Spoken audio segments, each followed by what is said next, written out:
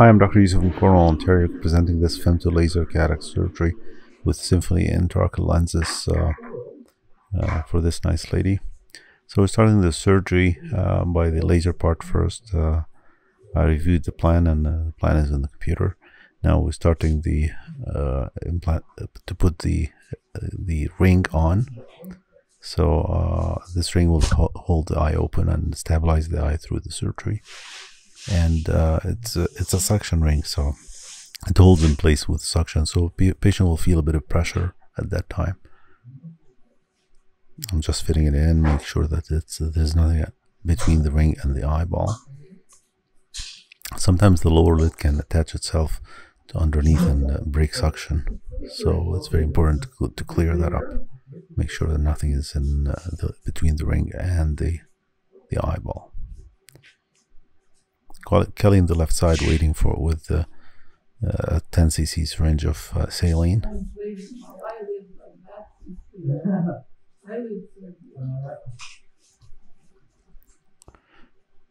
So I'm proving the plan and starting the suction. Now Kelly's filling the LOI with saline. I move the patient underneath the laser.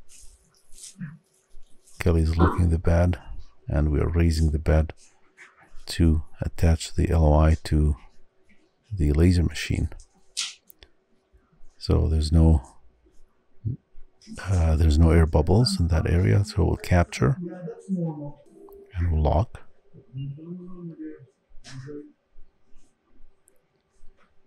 And after that, the laser will start scanning the eye, different layers, the anterior of the cornea, posterior of the cornea, the front of the lens and the back of the lens, and the edge of the pupil and the limbus.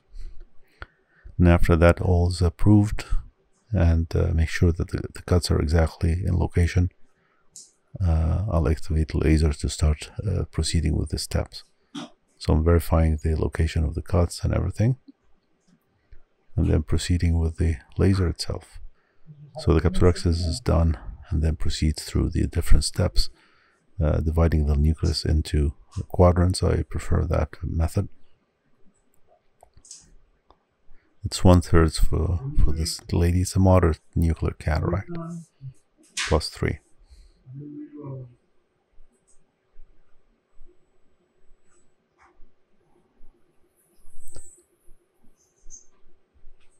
So the laser is done. Now we'll release the suction, the capture and the suction, and lower the bed and unlock the bed. Then we put the bed up, lock the bed in a new position to raise it to level to do the cataract surgery. I'm adjusting also the FLACS, which is the tube coming out with the microscope. It holds the drapes away from the patient's face.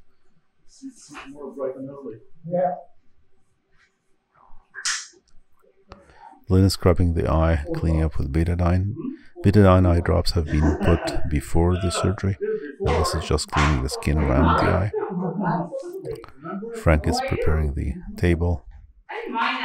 This is a single cataract. I routinely do the bilateral simultaneous cataracts, but this was just a single cataract.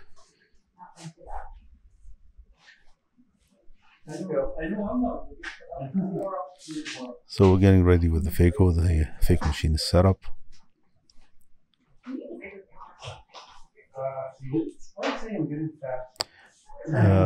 Well, this is a laser bed, so you can see that there's a joystick on top of the bed. It's different than a regular surgical bed. So in this case, I put the drapes to be upside down. So the larger part is covering the joystick area, making a sterile area. So I asked the patient to look down to the feet and lift the upper lid up to expose the eye. This way the drape will set up well and cover the lashes area well. And then I'll cut the upside in the center and put the speculum. That keeps the eye open throughout the surgery.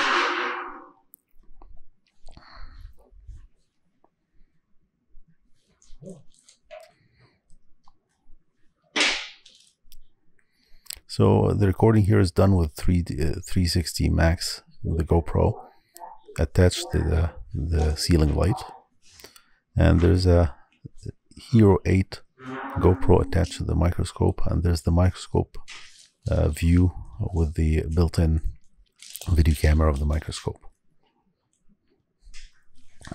I use Ziploc to move the microscope and start the camera, adjust it.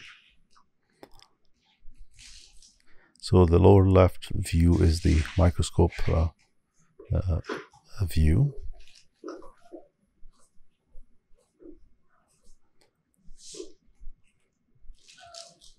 And you have the GoPro view now, up to the left.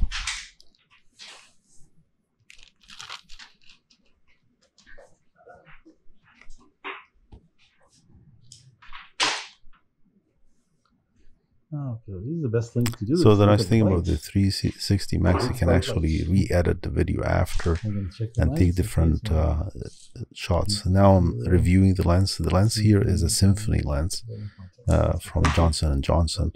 The Symfony lens is the one that gives you, it's a what you call extended depth of focus lens. So it gives you distance, intermediate, and near vision. At the same time, the rings on the lens is the one gives you the depth, but at the same time can give you a slight night vision problems. At least at the beginning, it gets better as time passes. Look at the light. Excellent. But these night vision halos and glare, they usually improve with time, and a lot of patients, they stop reporting them. But some patients still do see them, so I warn all the patients about that possibility. Probably if you're a truck driver, I won't give you that kind of lens implant. It's the best thing to do today. Excellent. Well. So I started the cataract surgery already.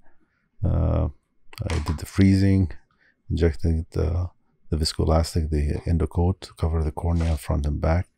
And then I'm doing the hydrosection, hydrodelineation. And here we have to make sure that we cover with the hydrodelineation the whole nucleus, because the nucleus is divided into 6 quadrants, 6 segments, and you have to make sure that you hydrosect every single one of them. I'm starting the phaco. Now the division of the nucleus, it's already divided, but you don't chop the regular way because it's already chopped. So you actually pull the segments apart rather than chopping them, and remove the thirds one by one.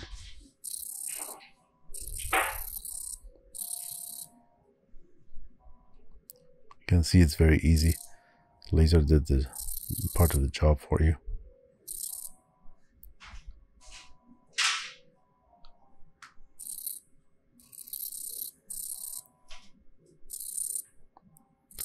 The last quadrant, and then the epinucleus removal.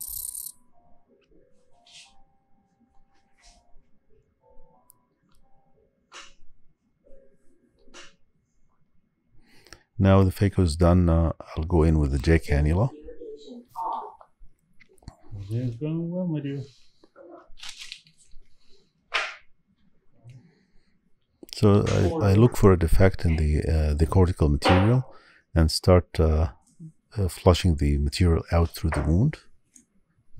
This design of J cannula, I did a modification on the J cannula to make it wider, and flushing the BSS a little bit more at an angle along the shaft rather than parallel to the shaft.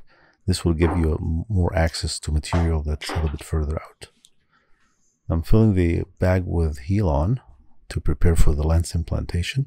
Very well. This lens, the Symfony, comes not a pre-folded one, on how I wish they will become pre-loaded in the future, so I have to fold that lens. That's what I'm doing at this stage. So the lens has the optic and two legs, which call haptics. We fold them into the injector, which is a cartridge that folds the lens. So the lens will go in through this small incision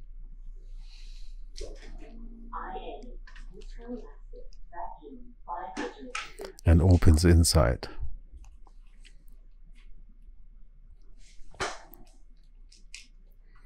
So the lens is in. So that was the lens going in. And it's unfolded. Now I'm going to remove the viscoelastic we used through the surgery and remove any cortical material that's left behind. Are you seeing the lens? I'm using the lens itself as a shield to protect the capsule from being captured by the irrigation aspiration tip. The colors that avoids the are complication of PC tear, so the color which is a major complication of light surgery. is white. People see it as pink and blue and different colors.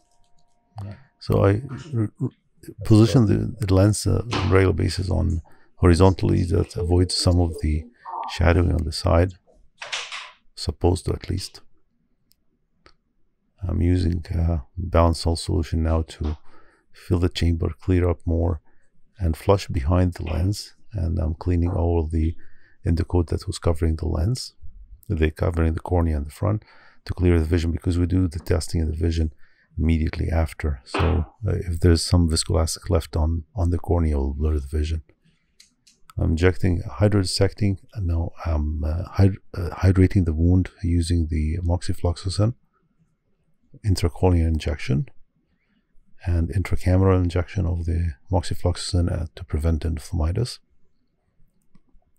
And I inject around the lens too, and flush the surface of the eye with the moxifloxacin.